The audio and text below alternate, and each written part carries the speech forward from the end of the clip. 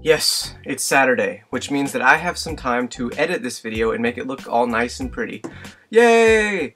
So today I'm going to talk about terrain and how to build some buildings. I've been doing buildings for about 2 years now, and I can knock out one in about an hour to 2 hours, unpainted, just boom, done, and it looks awesome. So I'm going to show you some pictures of that, and some of them I haven't done, some of them I have. Anyway, I'm going to narrate these pictures so you guys can get an idea of what's going on behind these. So it's not just pictures with some music.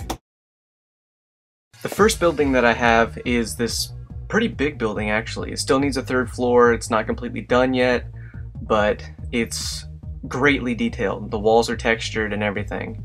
The floor and the walls on the outside are all bricked and tiled, and it gives a great feeling of realism to it. The also, like, holes in the wall take chunks out of the floor. So I mean, it's an awesome building. It's pretty big. It's a centerpiece to the table.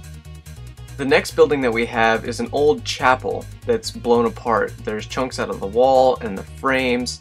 There's sandbags, there's fallen beams and trash. The sandbags were made cheaply, actually. They're made out of tissue paper. So I'll teach you how to do that also. This is an awesome piece to add to the table.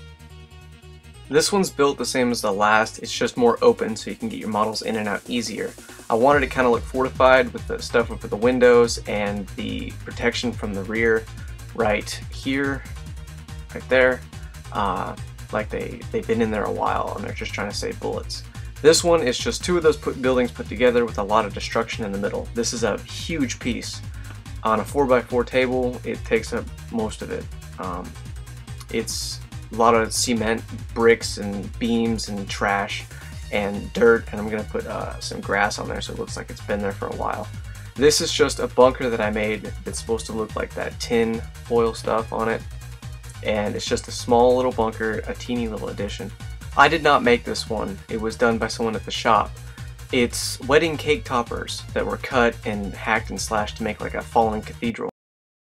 Well, there's some of my best terrain that I've done over the years. There's a lot more, but I didn't get a chance to take pictures of them. The next video that I do will be the step-by-step how to make the 90-degree building. I can't put it in this one because of the length of the video. It's like 10 minutes long. It's a fairly simple project to do. It only took me about 45 minutes to an hour to make, and it's going to take me about an hour to paint it. I have yet to do that.